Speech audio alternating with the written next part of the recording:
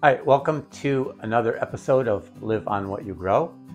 Today I'm going to be sowing my second crop of corn. Today is August 12th, and I don't know if there's going to be enough time for this to mature or not, but it's always the grand experiment. We are always sowing.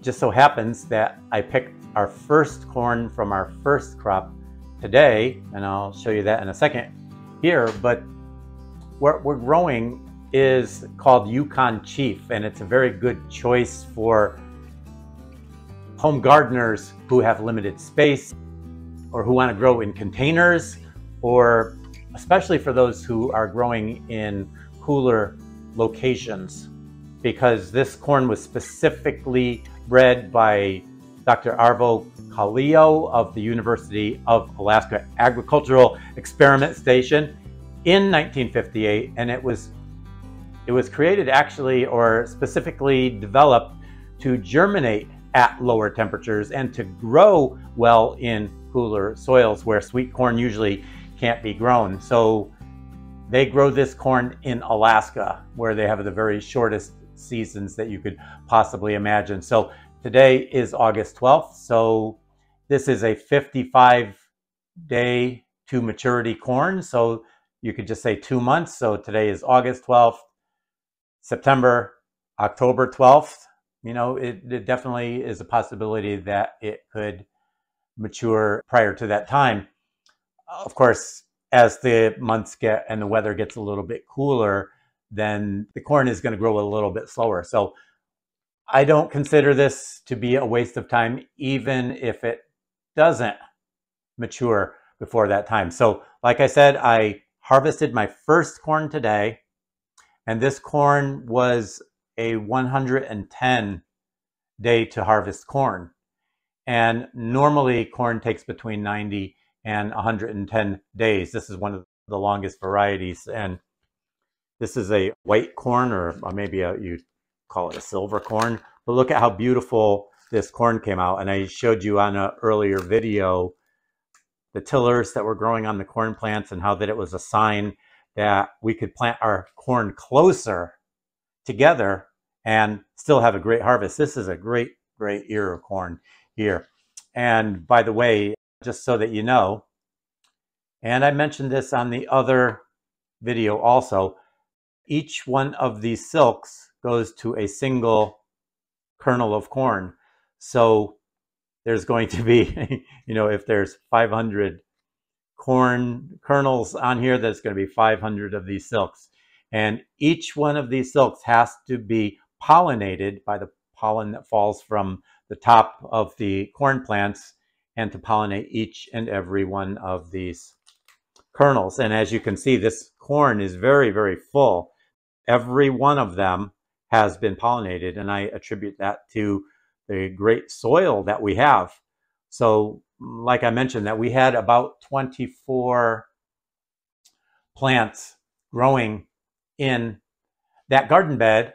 So I'm going to plant 40 in here, and some of them may not come up.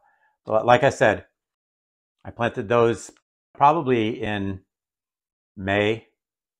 I'm going to try to plant these today. If they don't mature, then next year I will know that I need to plant them maybe 2 weeks earlier or 4 weeks earlier, or whatever it is. So I'm going to use this planting, whether I get ears of corn or not, is going to prepare me for what I am going to be doing next year. And the silk, by the way, can be used medicinally.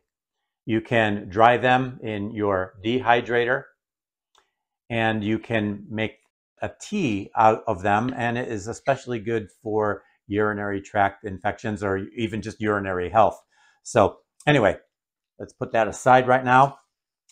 Now, these are the indestructible trays that I talked about, and I just want to stress that it's so very important to have quality materials like this, you know, because, you know, right now they're available. We don't know if something should happen and you have to live on what you grow. You're going to want to have the very best quality.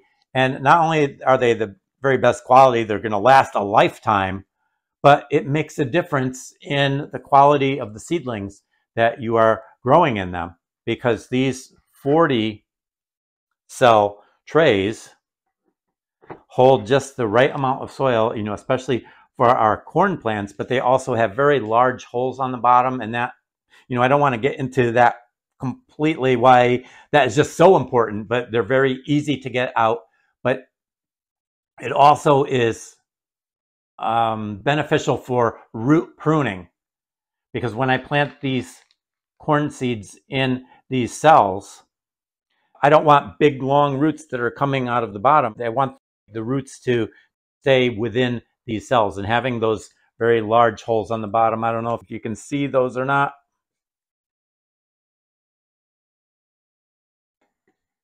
By having those large holes, the roots are not going to go out into I'm not going to have this filled with water, but I use it for bottom watering. So I will put water in it above the level of these ribs that are in here, put this tray in there, and then it will water from the bottom, and it will wick up by capillary action.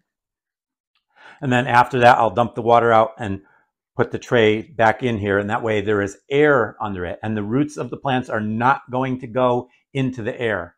If there was water in it, they would go down into the water. We don't want that. We want them to air prune, and you get phenomenally fantastic root systems by doing this, because you're forcing the plants to make all of these side roots. They're not the big, thick roots that don't really absorb a lot of water, that kind of circle around in pots. That's called being root bound. But they produce these capillary roots, and then when you put them into your garden soil, they just take off amazingly. So I am going to put a layer of compost down in that bed, to provide a lot more nutrition, because I want these plants to grow as fast as possible. So I'm going to take my pencil. I'm just going to poke a hole in the center of each of these.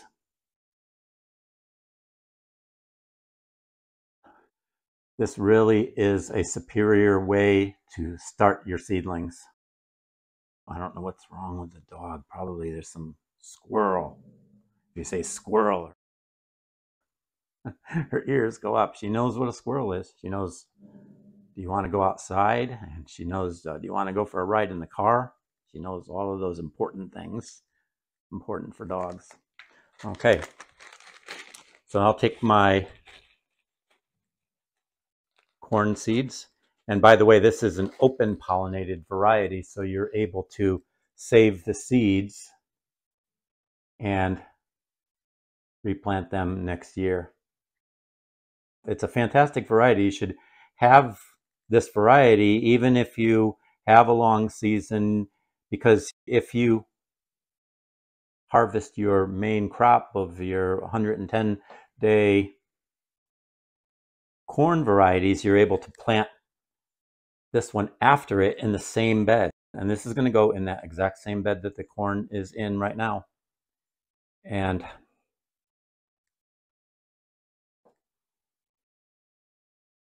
living on what you grow means to, one of the things that living on what you grow means to have succession crops, where you have 2 or 3 crops in that same growing space. Now I'm probably going to get about 2 more weeks of harvesting in that corn, and that's the reason why that I'm planting this now, because it's going in that same bed. I have to empty that other bed out, but I want to let this grow and to be already that high before I put it into the bed, before I finish growing that other. That way what you don't do is you don't pull that other corn out and then start the corn. You want to start this 2 to 3 weeks earlier than you finish with the other crop. That way, as soon as you pull that crop out, that you're going to be able to put the new one in. That is a very important thing, because you're gaining a lot of time on your growing season. We Live on What We Grow. We've been doing a lot of harvesting, and we're going to be making quite a few videos on different ways to preserve your food, whether it is dehydrating or pickling or fermenting or freezing or dehydrating or canning. There's lots of different ways that you can preserve your harvest, and I can't even tell you how many years that we would grow an abundance of food and it would just rot out in the garden. We don't want to do that. We can't do that anymore. If you're learning to live on what you grow, there's definitely the possibility that there could be food shortages. And even if there aren't food shortages, we know that it is very expensive and it is using a lot of your income is going toward food. I know that it is with us. It's nowhere near as far as it used to be, but we're getting higher quality food. We're enjoying what we do. We enjoy gardening, but I think that the most important thing is that we are learning the skills so that we know how to do it in case something happens. You don't know if something is going to happen or not, and nobody does. But if something did happen, we would be able to grow food for ourselves. And, stop and think, this is what our website, this is what our YouTube channel is about: living on what you grow. It's not about you're going to get a 1% increase in your harvest if you do this. It's about doing the big things and doing the important things and learning the skills to do this. So, a lot of times I get feedback and comments, and I just want you to understand that I'm trying to do it as quickly as possible to get all of this information. The amount of time that I've been spending in my garden has been cut short a lot. It takes, you might be watching a 5-minute video, but it takes, 6 to 10 hours to make the video, between doing any research that I have to do, coming up with the materials, editing, loading. There's just a lot of work to it. And, maybe if people can do it a lot faster than I can, but I'm trying my best to do whatever I can do. So live on what you grow and learn to live on what you grow, and we will see you on the next video. So thanks for watching.